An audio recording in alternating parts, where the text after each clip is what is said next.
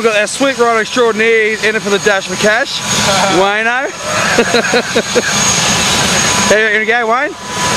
Stick it to these blokes? Just had a full lap and kept up with, You designed the course, didn't you? Hey? Didn't you and Stefan design the course? And here's our pros and our experts. Benny Burrell. Alright. Going for the dash for cash. It's all about money. Mitch Bowen. So, you designed the course. Yes. You placed the rocks. Do you rate yourself this chance? No, not at all. Why not? Too many home brews on a Friday night. Serious lack of skill. Now? Yeah. They're only rocks, mate. Yeah, I know, they're only rocks. Only rocks. Look at those legs. Look at those legs. Well, they should be right. Look at them. They're cute legs. Hey? You can't buy legs like that. You got to be earn them. With an ass like that, with your low centre of gravity, you shouldn't fall off on this one. Tone. Hey? Hey?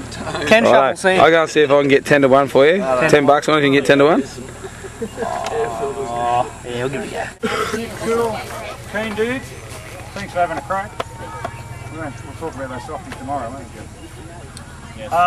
We're doing one lap. Starting here, we're going up. We're getting a braid lap. We're going up here, and we're going to turn left. We're going to come back through here with a whole heap of crap in between. But we're not finishing at that transponder there. We're going to go down the creek a bit further, under the bridge, turn to your right, and go under the junior finish. All right, we all get a braid lap, and that's probably the best bit of the track. That's the easiest bit. Alright, so we can do a parade lap now while the paramedics are here. We can't start racing until St John's give us the go ahead.